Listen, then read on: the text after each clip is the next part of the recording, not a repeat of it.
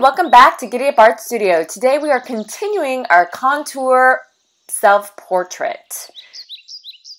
So last time we were together, we got the contour portrait onto our paper. Visit the last video for reference.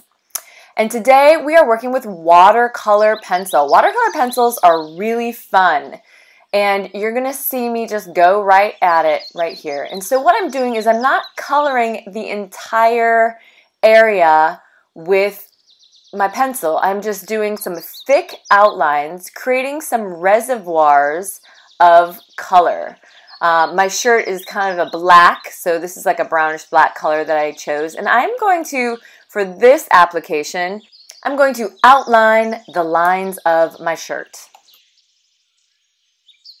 So as you remember in my photo, I was actually wearing a black pearl snap shirt with red flowers. So I'm going to make this, because it's my choice, a black shirt with red flowers.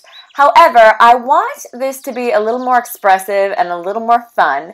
So I can choose to make my skin and my hair in the background any color I want. So I'm going to mix it up, and why not use a fun color for my skin. So I'm going to choose turquoise or blue. And you'll see I will just outline my neck and anywhere there might be some shadow with that color. But remember, this is your piece of art, so you can choose whatever color you want things to be. If you want your shirt to be something wild, make it wild. If you want your skin to be something more realistic, make it realistic. It is your right as the artist to make the choice, and that's part of the fun of creating art. So if you've never used watercolor pencil before, what you're doing is you are creating little bits of pigment that you will eventually get wet, and you will drag that color in order to fill up the rest of the area. You'll see that in just a moment. One complaint that I hear from students sometimes is that their color isn't bright enough. So you can see how my application is kind of thicker lines because I wanted darker colors. But if I want just a light color of red, for example, to make pink, then I'm just going to do a thin line of color. You're dragging that, as you can see, using the water now, dragging that color around and blending it. Something you might want to play with is putting two separate colors, or perhaps even three, in one area. My hair, for example, you see, is I wanted a fiery red, reddish orange. And so I put both red and yellow, and now as I'm blending, it's creating this orange undulating into yellow and back to red, and I think that that's a really fun thing.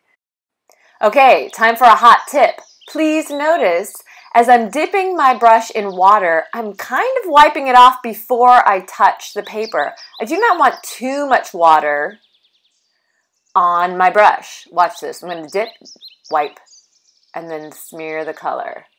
Dip, wipe, blend the color. I don't want big drips and drips of water on there. As you can see in this demo, I'm not using the watercolor in my smaller areas, the lips and eyes. I'll wait for my piece to dry, and then afterwards I'll go back in with some regular colored pencils and to hit up those details in a very controlled way. What I appreciate about watercolor and watercolor pencil is that we get to explore this really fluid and expressive medium. I mean, every mark is quite frankly a surprise. Using this paint to make a self-portrait will ensure a totally unique piece. The important thing to do is to experiment and have fun. For more information, visit GiddyUpArtStudio.com.